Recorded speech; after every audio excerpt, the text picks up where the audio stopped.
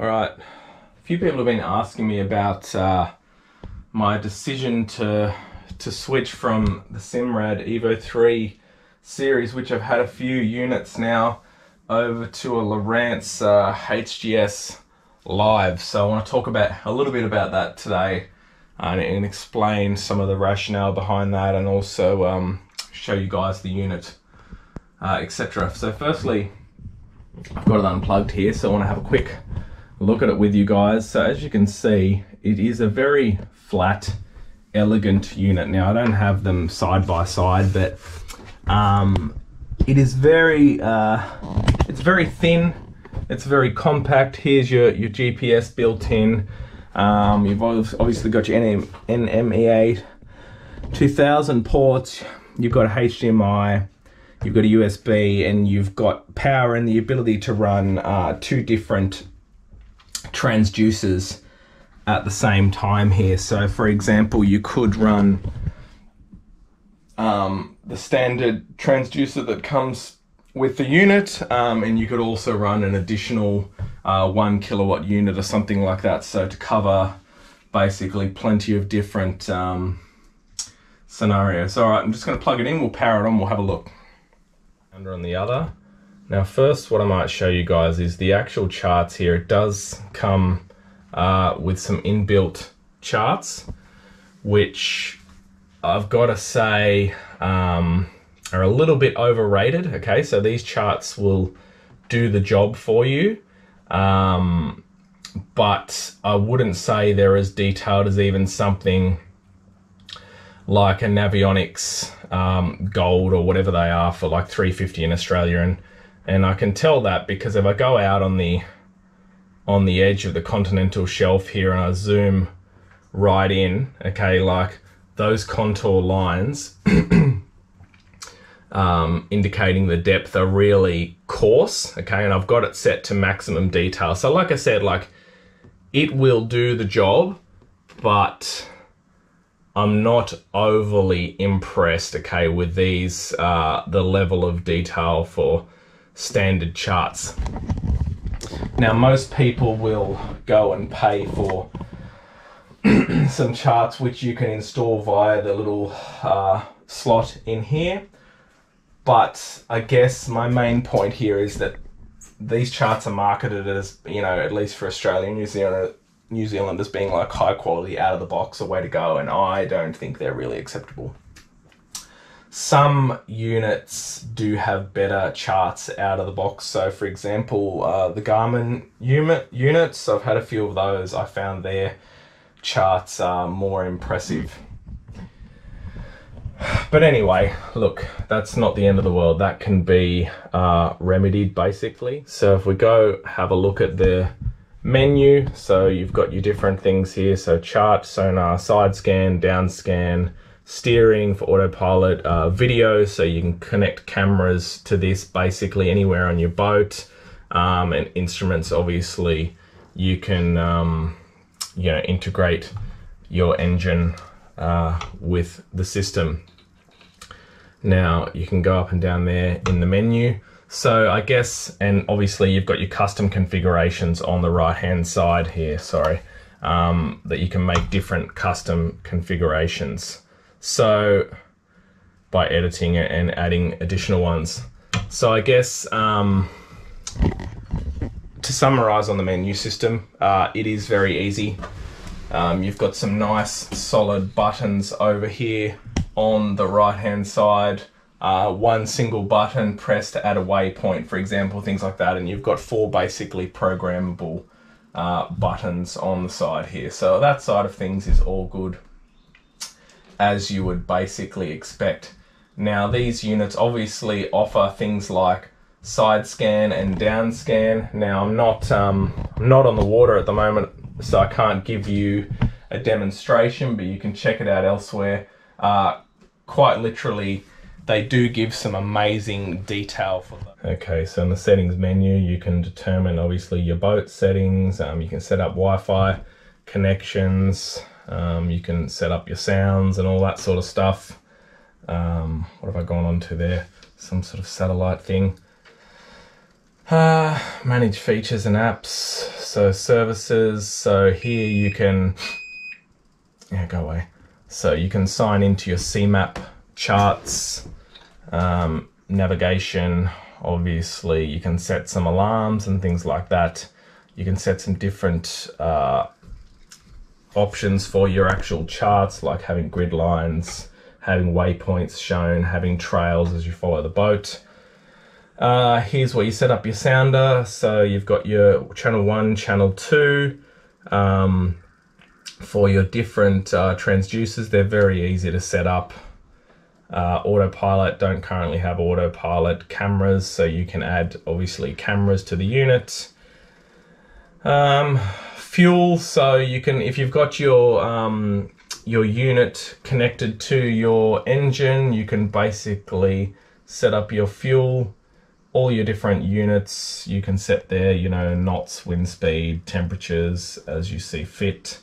Wireless, so Bluetooth, built-in Wi-Fi, built-in hotspot.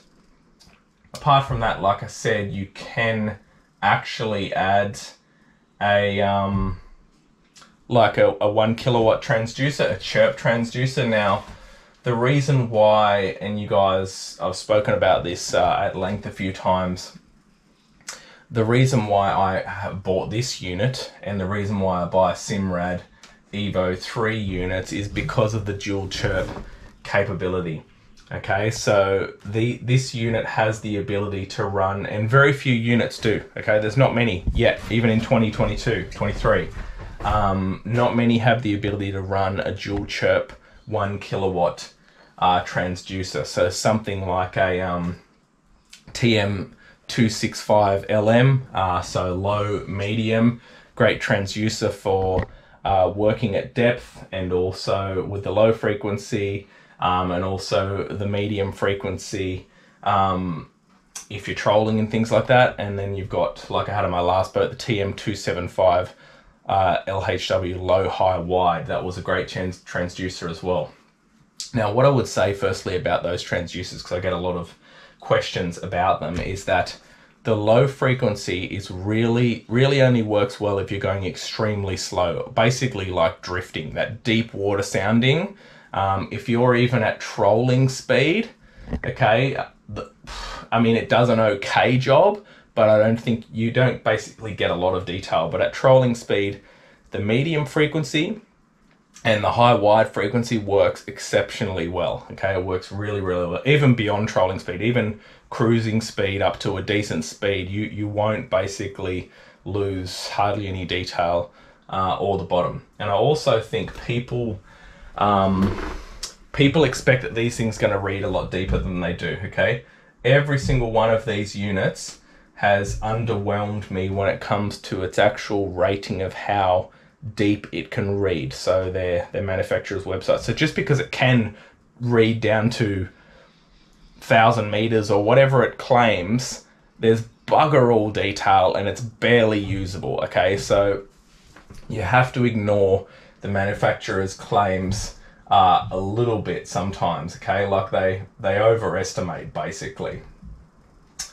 So look, I always recommend, if you're serious about offshore fishing, you do need at least a 1 kilowatt transducer. Okay, whether it's the two that I mentioned, whether it's an in-hull 185 M or something like that, that's also a great game fishing transducer, but you do need a 1 kilowatt transducer.